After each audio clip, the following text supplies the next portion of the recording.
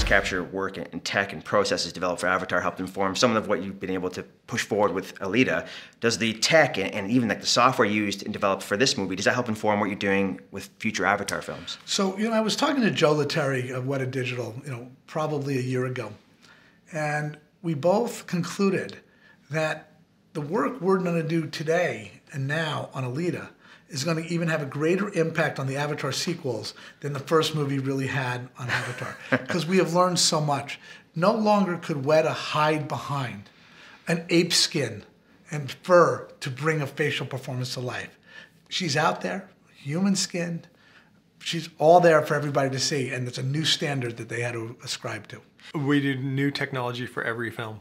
So even if we started a new film tomorrow, we would end up starting new technology. It's been 3 years on this film, right? So technology we were using at the start of this film is probably outdated now, and we'd be moving on to a new technology in another year. So because we get to work with people like Jim Cameron and Robert Rodriguez, who always want to push technology, we're always pushing ourselves to get new technology that's going to help us to be more creative or more flexible in the way we do things. This is the cutting edge of technology, and we're creating a brand new human.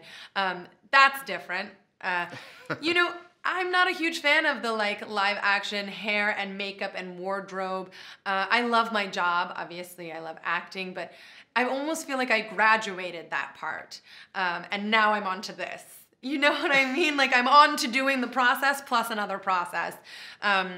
Because I don't know, I got really obsessed with this and the ability to create a character without the nuisance almost of like making sure my angles are right. I can be really in my head and superficial if it's my coverage. And go like, oh, now I need to, oh, the camera's here, so I'll have to do this, and then I'll look at and then the lighting, and oh, we have to get the lighting right. With this, there's none of that. You're free. Yeah.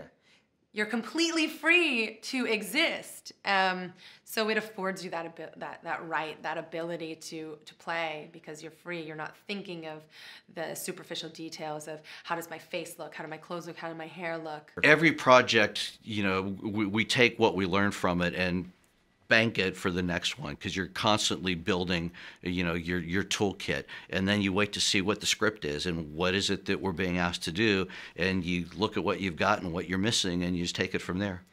Yeah. With all the work that went into designing these characters and the processes, especially when it comes to Alita herself, which is a character we've never seen like that before, does that make it I don't want to say easy, but does that reduce so much of the challenge if we were to make like an Alita sequel and see this character again? Is it much easier the second time around? Usually it is easier the second time around. Having gotten to work on a few sequels, I can attest to that because most of the time, the first time around, you are just trying to figure out what and who the character is. Once you've established that, it makes it a lot easier to get into the flow of the character. So yeah, hopefully there'll be a sequel. Well, look, I think one of the things that Jim has been great about in his career is that every project that he does with visual effects informs the next. He wrote the scene of the pseudopod into the abyss to see if he could finally make Terminator 2 with the T-1000 coming out of the floor. When we did Avatar, when we did Titanic, we put digital people on the ship as a step to could we do Avatar. When we did Avatar, we realized, yes, we could finally do Alita. So they're all building upon one another.